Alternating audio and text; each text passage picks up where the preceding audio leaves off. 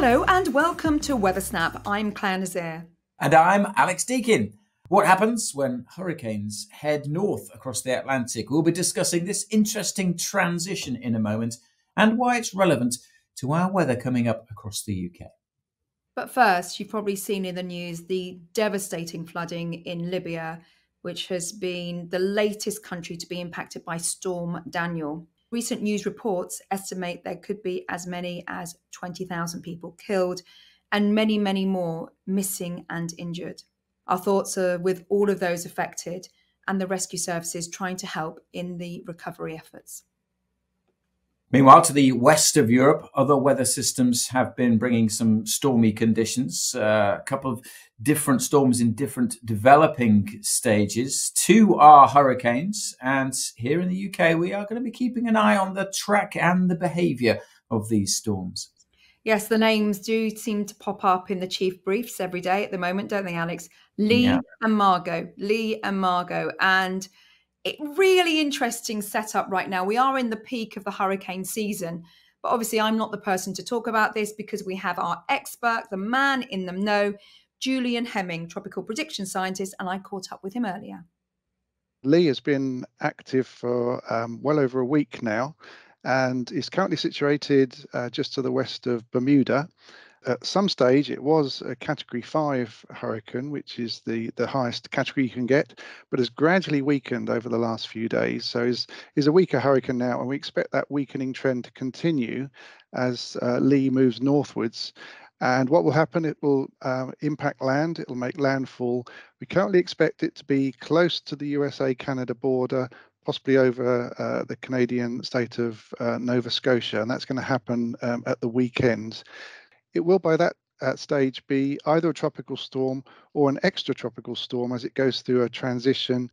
Okay, and then how about Margot? Obviously, a very different track, different beast altogether. Margot is sitting a lot further east in the Atlantic, so it's actually sitting right in the central part of the Atlantic, a long way from any land. The nearest land is off to the northeast, and that's the Azores. Now, Margot has been moving gradually northwards, but we expect it to slow over the next few days and gradually meander or maybe do a complete loop in the central part of the Atlantic. All through that time, it'll slowly be weakening, so it'll drop from a hurricane to a tropical storm. And Margot could be hanging around in the Atlantic until well into the middle of next week, and then may eventually be swept up into the more kind of westerly airstream at higher latitudes, which is also going to affect the remnants of Hurricane Lee. So we have two hurricanes which are slowly weakening. Obviously, we're keeping a keen eye on them here at the Met Office because there will be implications downstream to what happens with our weather. Can you explain what happens when a hurricane goes through this extratropical transition? A conventional hurricane in the tropics or the subtropics will have a number of characteristics. Its energy is driven by the warmth and the moisture from the ocean surface. The strongest winds will be very close to the center.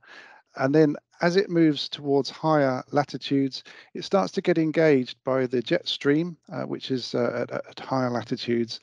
And that kind of changes the shape and structure of the storm, and the wind field expands, which means that sometimes, even though the strongest winds near the center might weaken, the area which is covered by winds can increase. And that's what's happening with Hurricane Lee. And so it's got a very big wind field at the moment. So the area which will experience tropical storm strength winds, kind of gale force, is very large. And the storm also becomes fairly asymmetric. Sometimes it can elongate in one direction. But these extratropical storms, even though they've changed characteristics, can still pack a punch sometimes. Fascinating stuff there from Julian. Our thanks to Julian Hemming, tropical storm prediction scientist. So, extratropical transition happens before any storm affects our shores. But the energy entrained in these systems can play into the predictability of our local weather. The most significant hurricane to go through extratropical transition and hit the UK, certainly in recent years, was Hurricane Ophelia. Remember that one? Well, it was 6 years ago. I can't believe it's 6 years ago. I can't believe that because we were literally in the Met Office looking at it and going, we can't believe how far east it is. Yeah. You know, where is it going to hit? Is it going to hit Iberia? And then it slowly moved northwards. Yeah, it was the 16th of October, 2017, brought very strong winds to western parts of the UK and Ireland. And 16th of October, pretty significant as well, because it was that's the date of the Great Storm. And it was exactly 30 years on since the Great Storm, aka the Michael Fish Storm of 1987. So it was ex-Hurricane Ophelia, obviously got that name from the UK National Hurricane Centre. And it was the second storm of our storm season, the 2017-2018 season, following on from Storm Aileen. Now, obviously, because it was an ex-hurricane, we kept the hurricane name from this one. So we went Aileen to Ophelia. Strongest winds were around Irish Sea coast, particularly West Wales, gusts of 60, 70 knots. So what's that? 66 to 78 miles an hour, that kind of ballpark. So pretty lively in terms of its gust strength, but only really exposed locations saw those kind of gusts. It was the most easterly track of a hurricane ever. It got still as a hurricane further east than any other hurricane had. So it's a pretty significant storm. But for most of us, what we remember as Storm Ophelia was associated with those incredible skies. I remember Dan Harris, our very own Dan Harris, took a photo over the Met Office building of, I think it was the sun sort of cloaked in this smoke, and it had a real red and orange hue. And that was because of the combination of Saharan dust. And we've seen quite a lot of that recently, but also the smoke from the Portuguese wildfires during that summer. So we had that warm southerly airflow. And so I think a lot of people remember that. It hit, obviously, the headlines, and those pictures were really quite spooky, weren't they? So atmospheric here at Met Office HQ in Exeter. Obviously, we were closer to the storm. We were seeing that smoke drawn up from those Portuguese wildfires. I've never seen anything like that really before. We often talk about dramatic sunsets, sunrises when there's smoke or dust in the skies, but actually they don't turn it that colourful. It's all about how orange and how atmospheric it gets. It really was quite remarkable. Yeah. So we are keeping a keen eye on what's happening across the tropical North Atlantic at the moment, as Julian has just said. And no signs of anything currently, Alex, as we head into the weekend. So what can we expect? Well, those storms at the moment still well out in the Atlantic. They will interfere with our weather into next week. But more importantly, at the moment, they're interfering with our computer models because those storms just add uncertainty. There's a lot of energy within them. And as I talked about in the 10-day trend on Wednesday when I recorded that, they do just create uncertainty. So I showed the four main computer models for the middle of next week for Wednesday, and they all had different positions. They were all treating Lee and Margot differently. And that's typical at this time of year. So those longer range forecasts mid-September are always complicated by what's going on in the tropics. Some of them are developing Lee more, some of them are developing Margot more. There's a bit more certainty now, but there's still, there's always going to be that element of doubt because there's so much energy involved in them that they can affect the jet stream. We often talk about the jet stream driving our weather patterns, but when you have these powerful storms, there's so much energy, then the opposite can happen. It's like the tail wagging the dog. So they can actually affect the jet stream rather than the other way around. So that's why there's more uncertainty in the forecast often at this time of year, and particularly for next week. But we are pretty sure that next week the trends are going to be for low pressure systems and much more of an Atlantic influence. So spells of wet and windy weather interspersed with some sunshine. And we're not going to see the heat that we've had last week. Having said that, we are going to see some warmth this weekend before we get these storms coming in. Through this weekend, it's warming up in the south, and that will trigger more thunderstorms. Now, we're down a notch compared to the really violent storms that we saw last weekend. But if you didn't see any storms last weekend, and many places didn't, then these storms are still going to be significant because they could drop a lot of water. Hail and lightning still possible as well. So just some big storms. Careful and watch out for those big storms this weekend. Interesting. So interesting weather coming up for us here in the UK. In fact, September has been a notable month. It's been a lively one, a very busy one. In fact, Lee and Margot, if they do influence the UK weather later on this month, won't be the first tropical set of storms to have done so. So it's probably a dim and distant memory now, the beginning of September, where there was so much warmth in the air. It was just unbelievable, wasn't it? But some analysis has now been done, and we've got some top lines coming out, and obviously there'll be more so coming out over the next few weeks because it was quite an exceptional event. Well, the stats are absolutely incredible. You look at the current temperature for September, the cumulative temperature for September. Alex Burkle showed this on the deep dive. Again, you can catch that on our YouTube channel on the deep dive earlier this week on Tuesday. Recorded where September is so far with the temperatures compared to the average, and we're obviously way above average, but actually way above the extreme, the highest September on record so far. So that's something that we'll keep a close eye on. But basically, what happened? Actually, the first couple of days of September weren't that hot, but then they really peaked from the third, fourth, and it lasted for pretty much a week. I think some locations were in heatwave, reached their heatwave criteria for 8 days in a row. High pressure, basically, jet stream to the north, high pressure sitting to the east of the UK, southerly winds, and that brought us, fine and sunny weather, just like it did during June, really. And the influence of a former tropical storm as well, which was really, it was there, it's sitting in the distance, but obviously spewing up this tropical air, and that was Tropical Cyclone Franklin. So we're getting through the hurricanes this season now after a very quiet start across the tropical North Atlantic. So the warmest places were obviously in the south and the east of England, but the warmth extended across Scotland and Northern Ireland as well. And temperatures were about, I'm going to say around 12 degrees above average, not only in the southeast, but also in Scotland on the 7th. We saw temperatures in excess of 27 degrees Celsius, which is pretty unbelievable for this time of year. And I'm probably unbelievable now if you are sitting across southern Scotland anticipating the rain coming up from that waving weather front. Temperatures are going to be about 13 degrees. And also there is a provisional record just on the horizon. And we're talking Northern Ireland here in County Tyrone. Castle Derg saw a temperature on the 8th of September of 28 degrees Celsius. So it's a provisional new record beating the one before, which was actually 1906 in Amar, 27.6 degrees. So we're awaiting confirmation on that.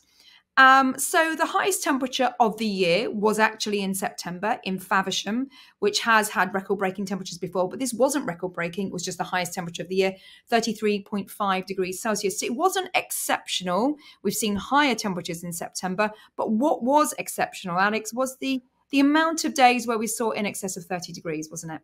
Yeah, that was incredible. It was the length of this heatwave that was the most significant. 7 consecutive days somewhere in the UK recorded over 30 degrees Celsius. And that is by far and away the longest streak. We have had other Septembers where we've had, I think, 5 days of 30 degrees, but that wasn't all in a row. The longest previous consecutive streak was just 3 days in a row. So, yeah, to have 7 days in a row, as I mentioned, some stations recorded heatwave criteria for 8 days in a row. And, you say, yeah, okay, we've had higher temperatures in September, but it's pretty rare for September to see the highest temperature of the year. It did happen in 2016, but before that, I think it was the mid-50s it happened. So it's very rare for us to have the highest temperature of the year in September. And of course, it wasn't all about the daytime temperatures. The nights really quite hot because we haven't had that much through the summer. Obviously, at times in June, it was pretty warm, but I don't remember the nights being so oppressive in June. Obviously, the days were pretty hot, but the land hadn't warmed up as much, so it wasn't quite as uncomfortable at night. But yeah, it was really remarkable. Some of the minimum temperatures above 20 Celsius, so tropical nights. We had some of those across England and Wales. The warmest night of the year so far, 20.5 Celsius at Plymouth. That was on the 5th of September. And the sea, obviously, is at its warmest as well, which probably contributed to that Plymouth hitting that highest temperature of the year overnight. Station records were also broken as well, too numerous to go into all the detail. As much as we love our stats, I'm not going to bore you with all of the stats. But yeah, lots of analysis still being done on that September heat. About what's been happening this week in terms of climate. Alex, you did a Spaces earlier this week, didn't you? Last Thursday it was, so the 7th. So that should still be available on X, formerly Twitter. Yeah, we did a special climate special. We did one a month, and this one was on August's theme, which was on decision making. We're particularly focused on Africa, which is a continent, obviously, that's gets more than its fair share of impacts from climate change. So it's about decision making, how the scientists from the Met Office can really impact governments and other organisations to help make better decisions to plan for the future. So it's all about decision making. Really good discussion actually. So you can catch up with that on, as I say, on X. Also, a new climate special out this week. And this is also a podcast, and this is fantastic. So I interviewed pretty much the chief of NOAA, which is, what an honor in itself. His name is Dr. Michael Morgan. He's the Assistant Secretary of Commerce for Environmental Observation and Prediction. Big title there, federal chief, basically. And he's one of these guys where you listen to him and he could be in any Hollywood blockbuster movie as the good guy who you could trust with the information. The one who keeps calm under, stuff going on all around him. And you just think, just speak, man. He's got just a beautiful voice. And so I had a conversation with him, which was mostly him talking, actually. I wanted to hear about the climate science that's been carried out across NOAA, and also their collaboration, the NOAA collaboration with us here in the UK. So there's a really good initiative. It's like an academy they've started, Transatlantic Academy, but where we'll be learning from their experts and vice versa. So in the podcast, Dr. Morgan talks about these billion-dollar storms, and there's a lot of analysis being done about that. And obviously the impacts are absolutely astronomical. And we can learn from that, obviously. I mean, they get a lot more storms than we do here in the UK. But at the same time, he does also talk about the skills base that we've developed over the last few years in terms of AI and machine learning, and how that now filters into our forecasts and delivers some really incredible results. So he wants his teams to learn from us in terms of that expertise. So great partnership, really, really good.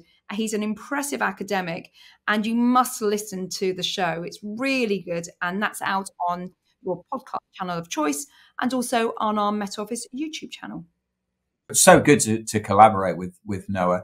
And like you say, this initiative gives opportunities to both teams to work and learn together. So absolutely fantastic. Yeah, always. I mean, there's a quote from DJ Shadow saying, "I'm not a teacher of the drums, I'm a student of the drums." And it's like, we are just students of weather, aren't we? And it's always good to learn from other people. I don't think that will make the edit. I like that. It's a good. I have a mug that someone got me. It was a Secret Santa present from a Christmas do a few years ago. And it says on it, "I'm a meteorologist, so let's just assume now that I'm correct," or something like that. Yeah. And I hate it because they obviously make lots of these mugs, and it's just like, if I'm a surgeon, so let's just assume.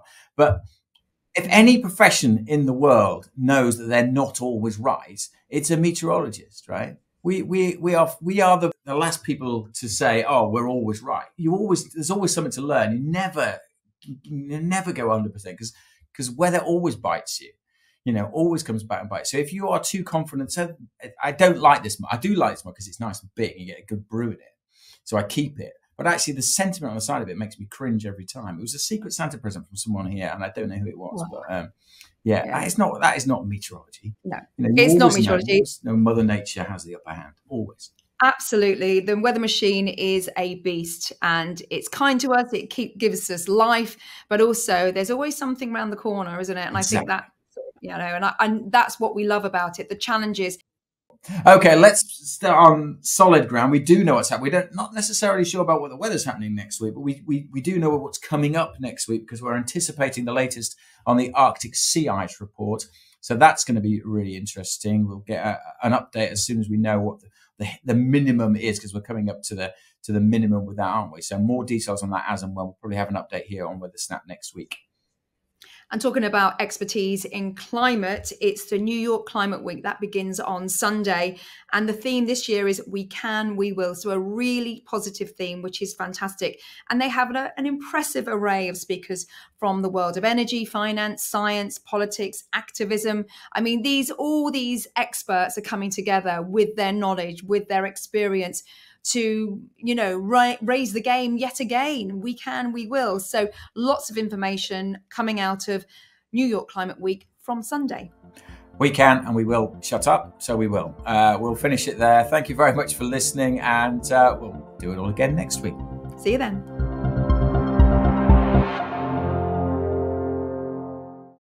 Another great weather snap, Claire. Thank you so much for listening. And don't forget to hit subscribe. Then you'll catch all of our daily weathers on YouTube as well. And if podcasts are your thing, check out our Met Office podcast channel. Lots of information, lots of stories there. And we'll see you again next week.